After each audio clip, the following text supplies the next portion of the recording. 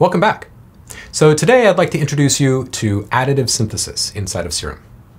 It lives inside the wavetable edit window. You just have to go looking for it. And this is not even anywhere near subtractive synthesis. So let's clear something up right away. Adding oscillators is not additive synthesis. It's a common misconception. If your synth has an oscillator and then a filter and then an amp, regardless of what else is involved, there's at least a measure of subtractive synthesis there because you're carving away part of your sound with the filter. Okay, that's what subtractive means. When you're using multiple oscillators at once in a subtractive synth, that is not an additive process. And here's why. There's this theory that says every sound can be taken down to, at its very core, simple sine waves. So there's another theory, the inverse of that. It's called the fast Fourier transform theory. And this is what we call additive synthesis. It basically says that if you can boil any sound in the world down to simple sine waves, that you can make any sound in the world out of sine waves. You just have to add them together in the right order or in the right way. Let's figure that out. How in the world do we do that, right? Sine waves, they don't have harmonics. So let's see what's actually going on here. By default, when we open up Serum, we've got this sawtooth wave. If we just simply add one harmonic way down here at the base, we have a sine wave. And sure enough, if you were to go back, initialize this patch, open up analog shapes, the basic shapes, and load up a simple sine wave, you're gonna see, if you go into the additive window, that it's just one column right here. Now, how this works is we could add another sine wave at a different frequency, and it's going to affect the overall shape of our sound, which of course affects our timbre, right? Now, if you listen carefully, you can actually hear the individual tones being played. There's one. Here's two. Here's three. Right? Now, as we increase the presence of one of these, it becomes more dominant, and it also affects the shape of our sound. Now, this may not seem like a very intuitive way to make sounds, and it really is not at first. It can be over time.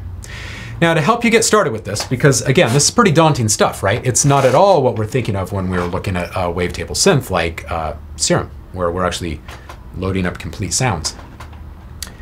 Consider this. This is one cycle. This is one wave cycle. So at the lowest fundamental here, with this baseline sine wave here, this is what happens in the amount of time of this one frame. Now, if we add this, you can see that in bin 27 here, that the rate of oscillation for this sine wave is many times greater than the oscillation rate of this sine wave. Okay, so there's one cycle to the many cycles over here. In fact, you could even count them. But these are individual sine wave cycles happening in the same amount of time that this one happens in. Okay, so that should help you gain a pretty decent understanding of the basic concept here. If we go way up, we're going to be adding more and more and more busyness to our waveform. And if we go way down, we'll be adding less. Okay? And in fact, if you were really systematic about how you were doing this, you could start building waves that you will eventually start to recognize.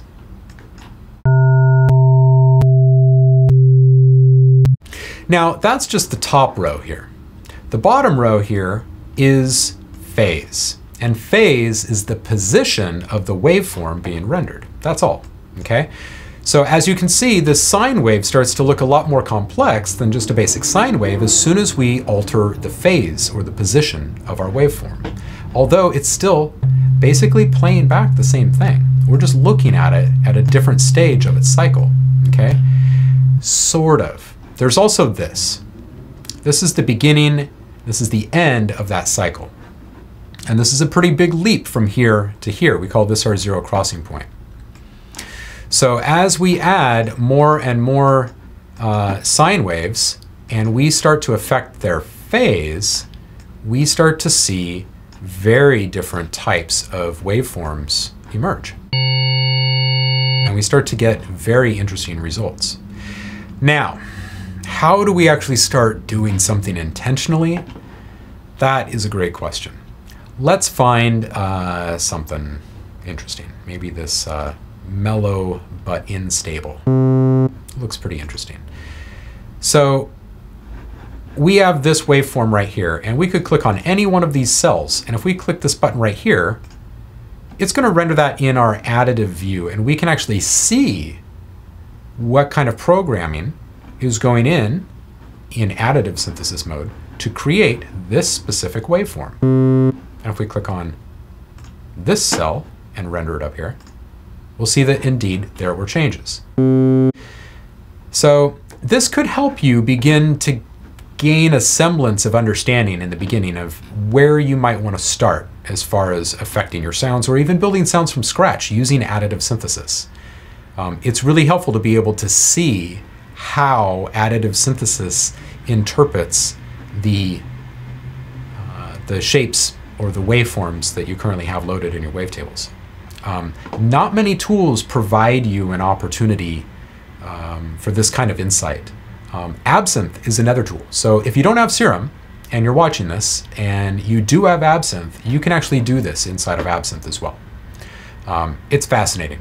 But this is what additive synthesis is. So hopefully that clears up exactly what it is, how it works, and how you can use it inside of Serum, and how you can actually start making it part of a relevant workflow for you as well. Okay? Deconstruction is your friend. Being able to reconstruct something means that you're actually starting to understand the processes involved. So once you're able to reconstruct stuff from scratch, you know you're on your way. You know you're on your way. All right, folks, hope you enjoyed this one. Hope it encourages you to at least try additive synthesis if you haven't already. Leave a comment below, let us know what you think. Let us know what you want to see next time in a tutorial. Thanks again for tuning in. We'll see you again next time. Cheers. If you're a music producer, subscribe to our channel and stay up to date on the latest Pyramind tutorial videos, track breakdowns, elite sessions, and more. Visit us at pyramind.com.